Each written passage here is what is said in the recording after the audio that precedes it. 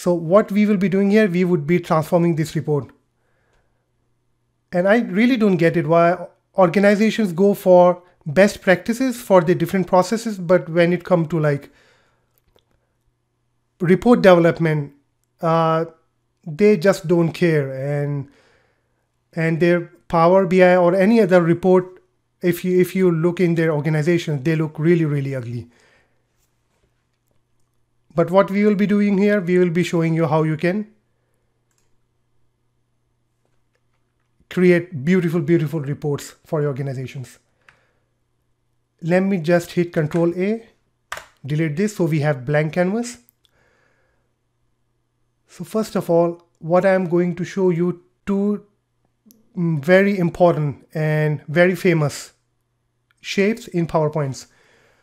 One is rectangle, another one is rounded rectangle. What's the difference between these two?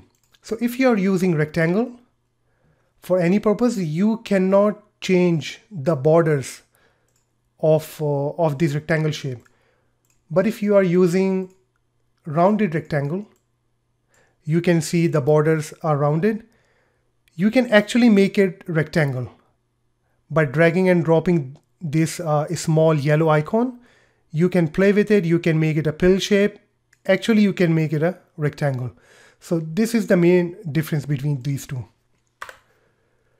Let's just play with this one. For our first example, we can see how we can make our cards in Power BI look different. Go to shapes. Let's first select oval shape. I want to draw a circle. If you want to draw a circle, you first have to hold Shift and then left click and draw it. Now it will draw a perfect circle for you. Now what I'll do, I'll copy the circle, click here and Control D, which will duplicate the circle. So I have the circle again.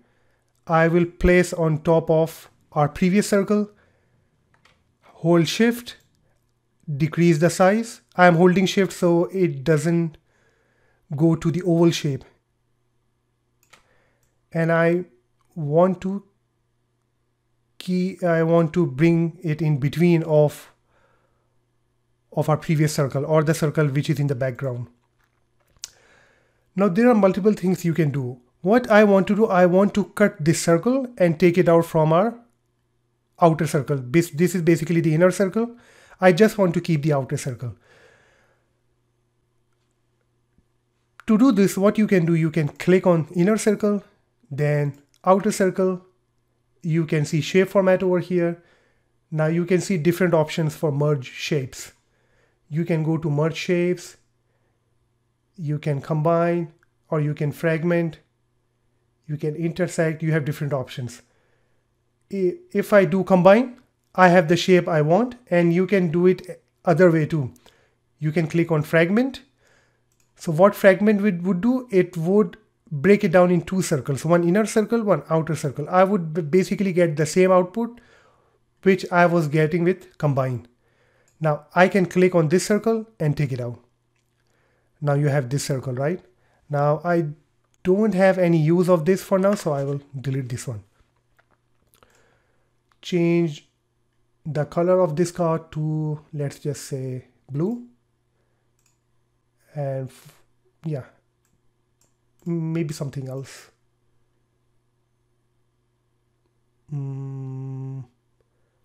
This blue. And now I want to change the color of this one to the exact same color of this one. So what I can do, I can go to Home, Format Painter, and just like that, I have the same color as this one. Now I want to place it like this. First, what I want to do, I want to get rid of this the line on the circle. Go to Shape Format, Line. I don't want to have any line, so I clicked on No Line, and I want to bring it in front. So I will send it to back, bring to front, bring forward. Okay, so what is wrong with this one? Send backward, send to back. Maybe change the color. Yeah, okay. I'm changing the color so I can see the circle is on top. I want to remove the line from this one also. No line. Now what I want to do, I want to delete the circle outside of this square or rectangle, whatever it is. Now what I can do, I can go to insert shapes, bring one rectangle and draw like this.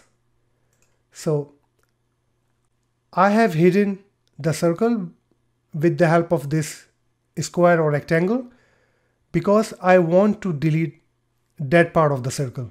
So what I can do, I can first select the circle because I am selecting the circle because I want to keep this one. And then I will select this, the other shape. Now I will go to shape format, merge shapes, subtract. I can do the exact same thing with this one. Insert shapes. And I can select the circle first and then this shape, subtract. And I have some kind of designing on the card. It's up to you what type of design you want. Some people put some stars, some people put circles, filled circles. It's up to your preference. Now what I want to do, I want to increase the transparency of this circle. So it looks like now it's embedded in this square shape. Or if you want to play with it more, you can go ahead and play with it. And we can bring in another shape. Let's just say pentagon. I will do the exact same thing with pentagon, which I did with circle. Now I want to duplicate this one, Control D, placing on top of this one, reducing the size.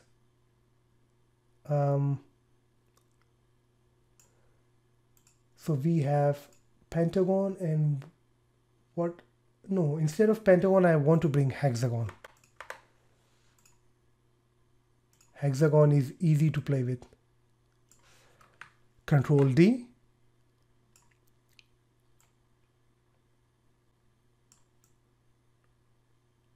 Now the distance is same from all the sides. I have already clicked on this one. Then on the outer hexagon, shape format, merge shapes, combine. This time we will do combine. Now what I can do, I can go ahead and place this one over here, rotate the size on our card.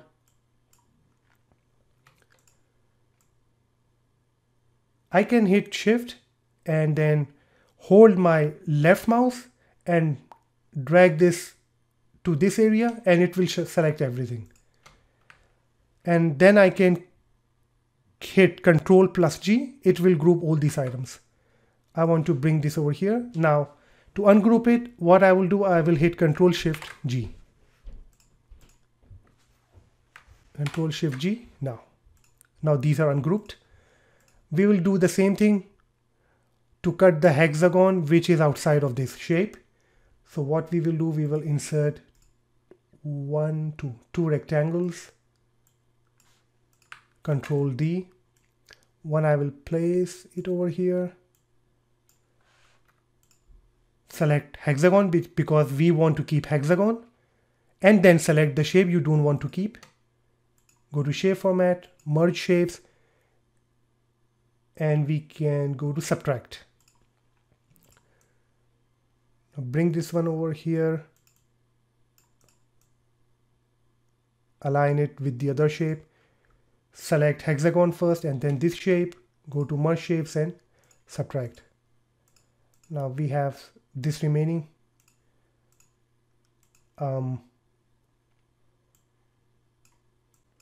But first what I have to do, okay, I can click this one and then this one, subtract, now it is gone. Now I can decrease the transparency, no line, and I have some designing on my card. It's really up to you what type of design you want to have on your card. But the purpose of this was to show you how you can play with different types of shapes in PowerPoint.